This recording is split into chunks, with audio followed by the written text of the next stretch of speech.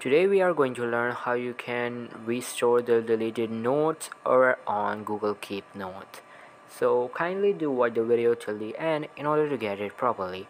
Alright, so the first thing you need to do is to update your Google Keep Notes application so that you can access all the features in it. Now I'm going to open this. So let's create a sample note from here by clicking this plus icon. So let's write anything simple for you.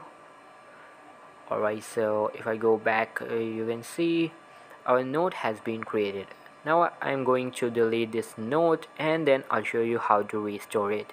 Just simply hold the note and click over on delete, and you can see the note has been deleted. Now in order to recover this specific note, all you need to do, you have to go to the three lines in the upper left corner. Just click on these three lines and click on trash.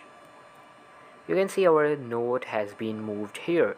So now just open up this note and click on these three dots and click on restore, and it will get back to your note section. So this is basically how you can restore the notes over on Google Keep Notes. But do remember that you can restore the note up to 7 days, and after 7 days the note will be deleted permanently from your device and you will not be able to recover that again.